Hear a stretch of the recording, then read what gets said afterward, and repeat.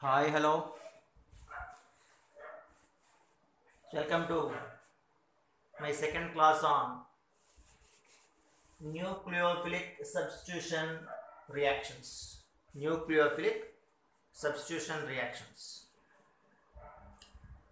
So, given our understanding about Sn2 reactions in the last class,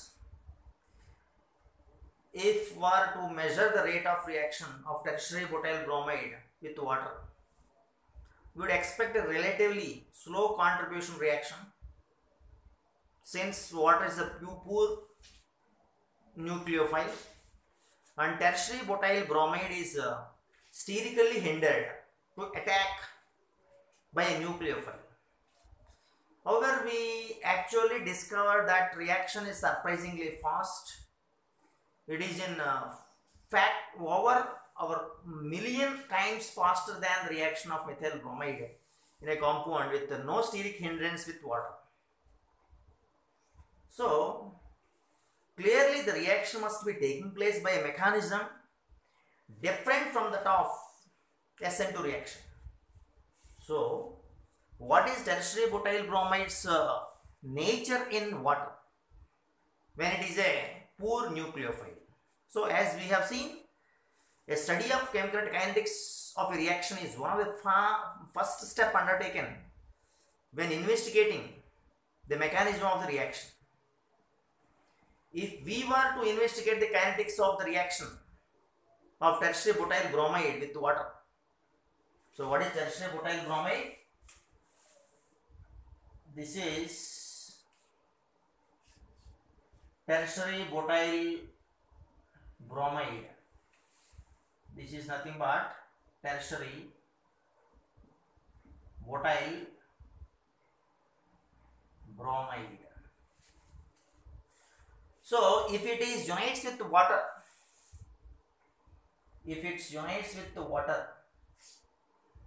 in a substitution nucleophilic reaction, then what is going to form? An alcohol definitely will be formed. Tertiary butyl alcohol. This is nothing but tertiary butyl alcohol. This is the tertiary butyl bromide. Tertiary butyl bromide. Plus, you know this Br is a leaving group that will become Br minus, and also water will be removed. Some water, some H plus ion will be removed. Okay, H plus ion will be removed. So here, what is the rate of reaction? What is the rate of reaction? Rate is given as directly proportional to the substrate. Substrate is nothing but alkyl halide.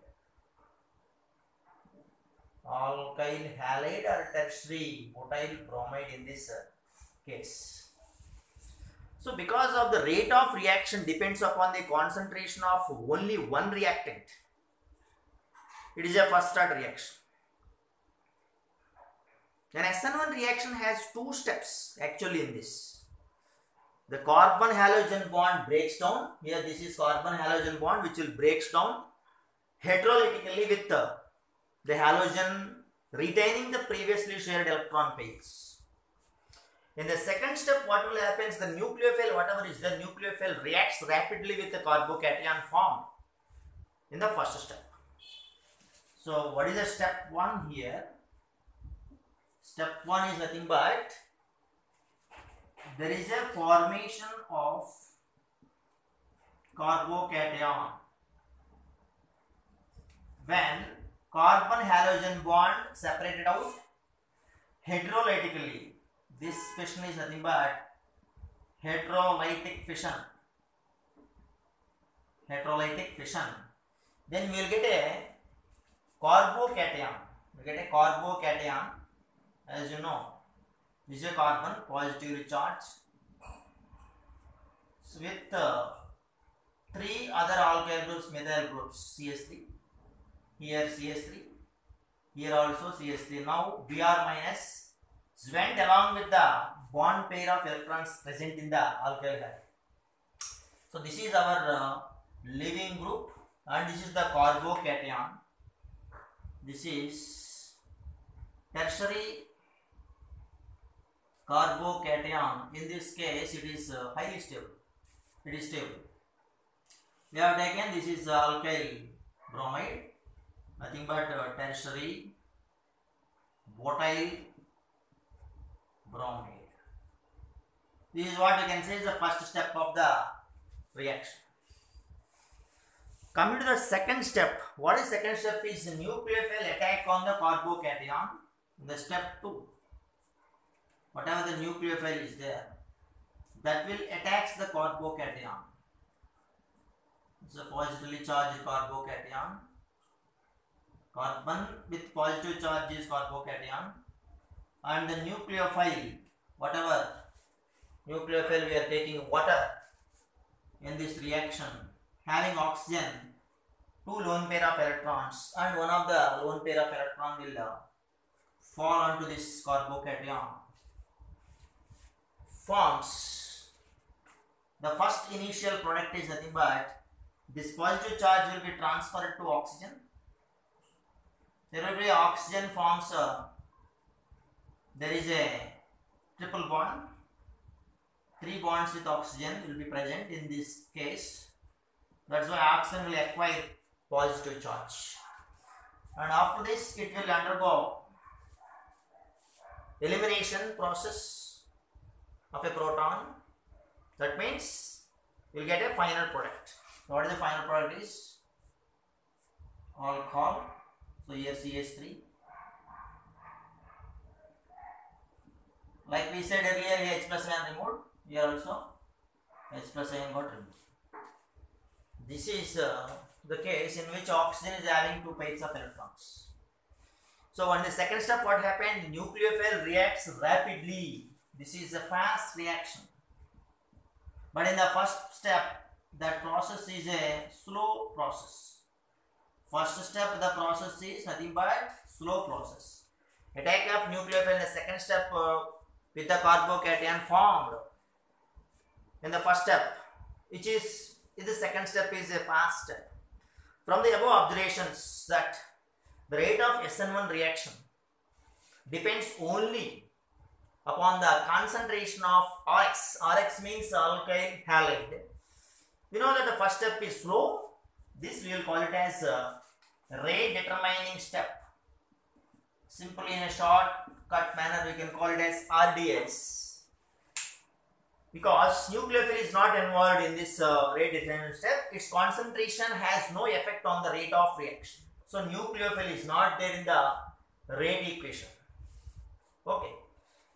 So if you look at the reaction coordinate diagram, then you will come to know, you'll be able to see why increasing the rate of the second step will not make S1 reaction go any faster.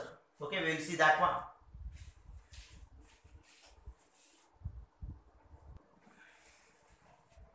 Okay, let us see this whatever we said about the energy diagram, energy profile diagram. In this, the coordinate diagram, whatever the progress of the reaction on x-axis we have taken x-axis, and delta G naught free energy we have taken on the y-axis. We have different peaks are there. There are about 3 peaks came mainly.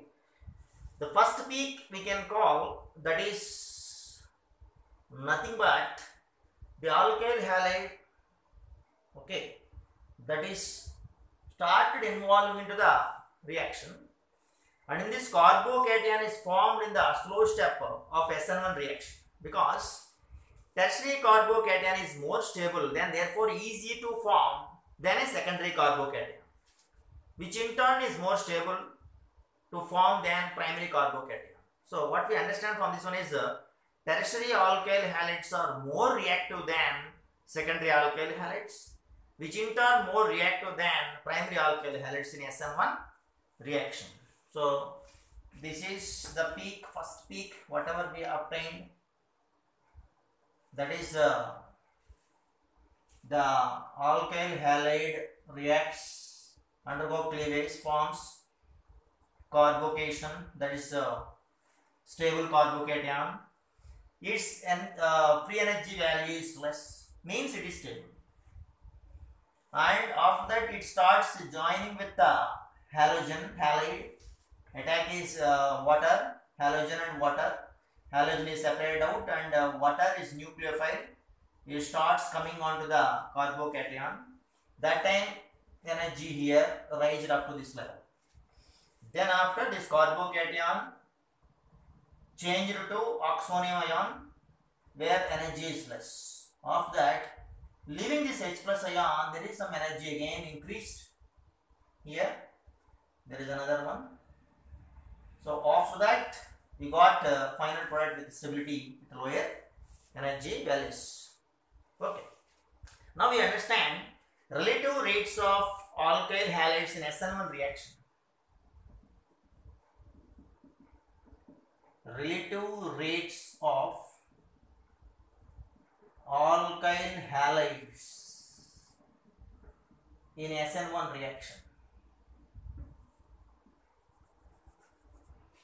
As you know, tertiary alkyl halides, from this example we can understand this tertiary alkyl halides are said to be more reactive than secondary alkyl halides, which are in turn more reactive than primary alkyl halides.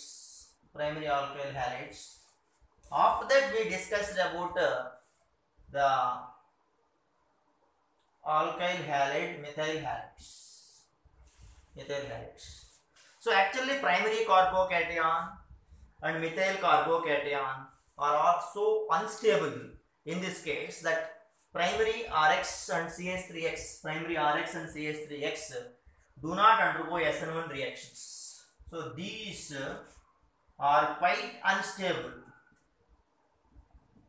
They do not give this reaction, give Sn1 reaction without any condition. Okay. The very slow reaction reported from ethyl bromide and methyl bromide in observations, in the different kinds of observations. Okay, we will move to the next one. Okay, let us see. Dinesh, we have taken alkyl halide, the positively charged carbon of carbocation here, whatever is there. This is said to be sp2 hybridized. As you know that it is sp2 hybridized, and the three bonds connected to this carbon are in the same plane. In the second step of the Sn1 reaction, what we did is nucleophile can approach either side of the carbocation. So this is what we have depicted here, represented, and there are two types of attacks we have shown. One is front side attack, one is back side attack of the carbocation attached halogen side. So towards the halogen one type of attack, opposite to the halogen another type of attack. So there is no discussion about halogen now in the case of carbocation. Very simple. This is one direction, this is another direction, and we have taken nucleophile. So let us see. The Sn1 reaction of the alkyl halide in which leaving group is attached to the chirality center. This is chirality center.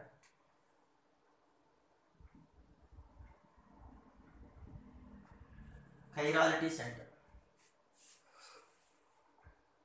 Okay. There are some isomers also positive. Attack of the nucleophile on one side of the planar carbocation forms stereoisomers, and attack of the other side produces the other isomers. So here we have obtained two types of isomers. One is called as inverted configuration, means whatever alkyl halide you have taken, as it is the opposite to that one, the structure is obtained like Sn2 mechanism. But second case, if you observe, we got retention of configuration as it is, similar to that of configuration of alkyl halide, we got the product alcohol. Okay, so this is what one of the most interesting thing in this case. We will take different examples. Even if you take a different example like alkyl halide with chiral centers, then that can also be represented. We will see now. So let us see some examples here for Sn1 reaction. As we discussed, the Sn1 reaction of an alkyl halide, which is the leaving group, attached to a chirality. Here, this Br is a leaving group attached to the chirality center, leads to the formation of two stereoisomers. This is chiral center. So there are two stereoisomers are formed. One is inverted configuration, another one is called detention of configuration. Okay. So let us observe. This is the model. This is called, as we know, like the same. Here we got this. We will call it as retention of configuration. Retended. This we can say it is inverted. Inverted. This is the model example. We will take a chemical compound in the second example. It is S2-bromobutane with water. Assume this is bromobutane. Here I am taking bromine. Okay. So your products will be HBr only. Let us see. S2-bromobutane I have taken. I got two products. Let's make mixture. R2-butanol, S2-butanol, it ended here. Okay. So let us observe. In this case, this is original alkyl halide structure. This is inverted one. This is inverted. After that, this one came after the attack of nucleophile. Retention of configuration came also. So it's a mixture of 50% of this 2-butanol or S2-butanol obtained. See one more example we have, that is Cis1 bromo 4-methyl cyclohexane. This is Cis1 bromo 4-methyl cyclohexane. I can say one thing. The diagram whatever we are showing in the last equation, the compound name is Cis1 bromo 4-methyl cyclohexane. So in this, when cis bromo 1-bromo 4-methyl cyclohexane undergoes this Sn1 mechanism, there is easy method, easier way of visualizing this Sn1 mechanism is with this cyclic compound obtained. Okay, so in this compound we got 4-methyl cyclohexanol. This is 4-methyl cyclohexanol we got here. This is R configuration, this is S configuration, this is R configuration, this is S configuration. So it's a mixture of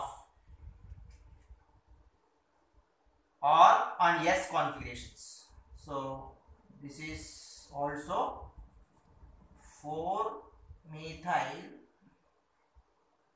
cyclohexanol.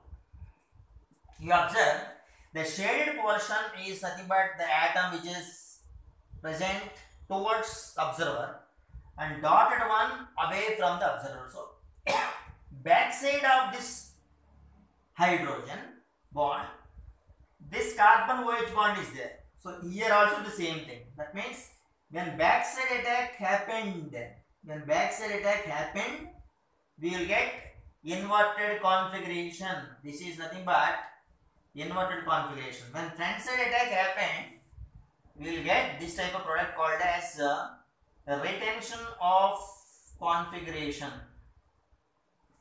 The configuration is retained. So you can understand like this. Although one might expect that equal amounts of two isomers would form in Sn1 reaction, but greater amount of inverted product is obtained in most of the cases. Why? Because that is stable. Typically 50 to 70% of the product of Sn1 reaction is inverted product. If the reaction leads to the formation of equal amounts of two products, reaction is said to take place with complete racemization, and when more of the inverted product is formed, the reaction is said to take place with the partial racemization. So we can understand that in this inverted configuration percentage is more means that we will call it as partial racemization, and if 50-50% obtained means then we can call it as complete racemization of the reaction. Okay. Let us see this one's complication in Sn1 reaction mechanism product. When the stable alcohol forms, then there should be another mechanism involved, rearrangement involved in this carbocation, that is called as 1,2 methyl shift. Let us see, when we take this type of example, that means neopentyl halides, if you take this CH3, CH2, I am taking iodine is a good leaving group. In this iodine I am taking. So I can call this one as 2,2 dimethyl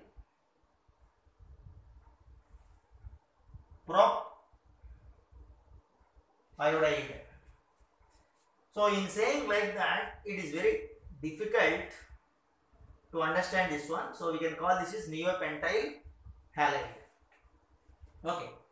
So in this, I am taking first step of the Sn mechanism. Step 1. What will happen in step 1? As you know, in the step 1, there will be formation of carbocation. So this cleavage happened, heterolytic cleavage. After that, I got this product, that is CH3,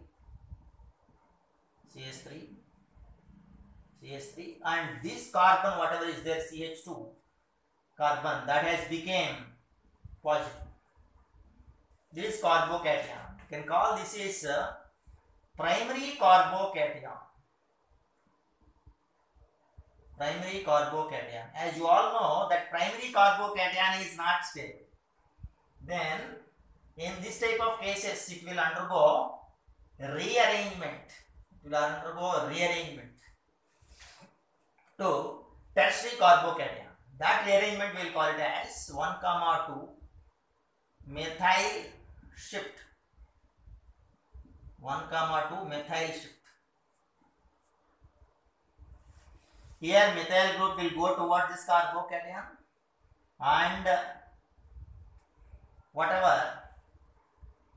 this hydrogen is there, that will come to this point. Okay, then see how the product will be. It is CH3, it is also CH3. You can write this one is hydrogen. Here, this will become positive, and here this carbon is got satisfied with a methyl group. Okay, so this is what I can call, this is a tertiary carbocation which is stable. So let us observe, there is a shifting happened. This bond with methyl group went along with this electrons towards the carbocation. So this is got tertiary carbocation more stable. Now we got more stable tertiary carbocation in the first step itself. By taking neopentyl iodide.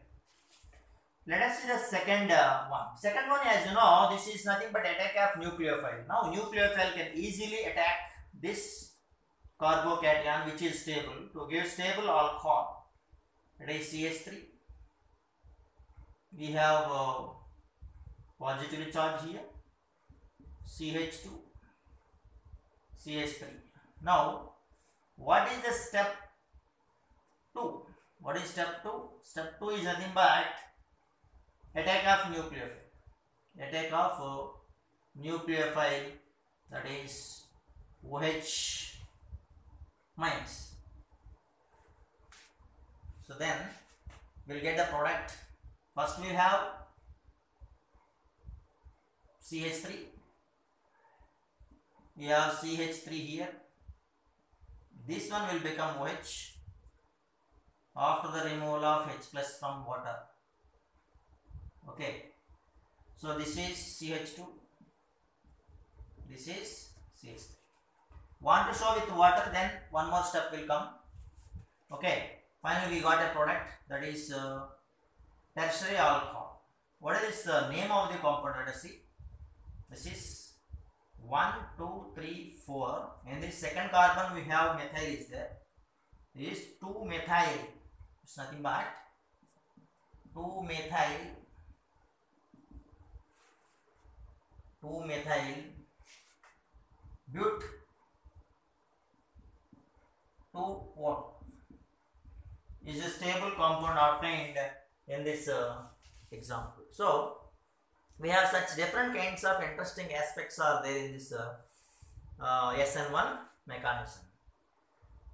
Let us see one more thing. In this mechanism, finally what we understand is nothing but we have a possibility of racemization.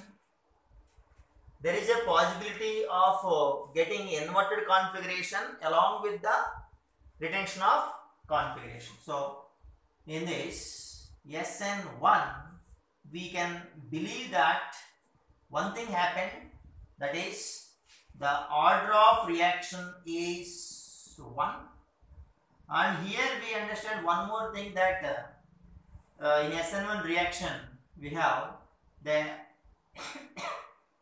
partial racemization of the configuration. Racemization also takes place, and mainly the tertiary alkyl halides are said to be, alkyl halides are said to be more reactive in this Sn1 reaction. Nucleophile can be a poor nucleophile in this mechanism. That can be Sn1 mechanism. These are the main important trials of Sn1 reaction mechanism. We will see the further developments in the mechanisms in the next session.